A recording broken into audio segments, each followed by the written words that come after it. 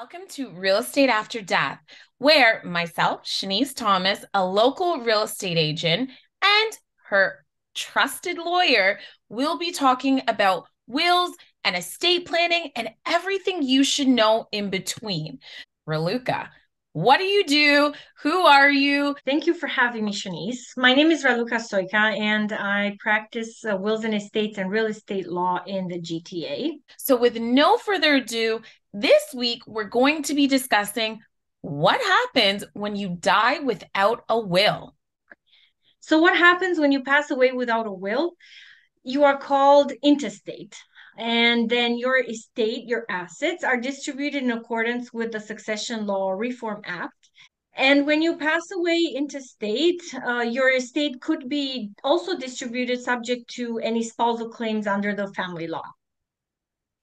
Will you humor me and let me know what happens when you die with a will? Like, what's the difference? When you die with a will, you get to have a plan in place. You appoint the executor who will administer your estate, and this person is carefully selected to get along with everybody, especially the beneficiaries and any other dependents you may have.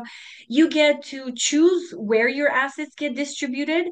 You may want them distributed only to your children and not to a spouse, etc.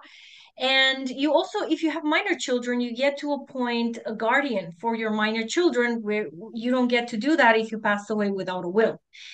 So all of these things give you upper leg on your estate plan process, and on the time when you were to, if you were to pass away, it makes it easier for the beneficiaries that are left behind. It makes it easier that there's an executor appointed and there's already people you thought about that are appointed to do all these things when you pass away. Thank you for being so informative.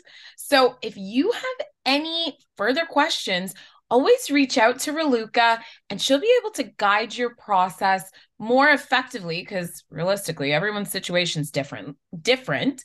So, for now, always like, comment, and share.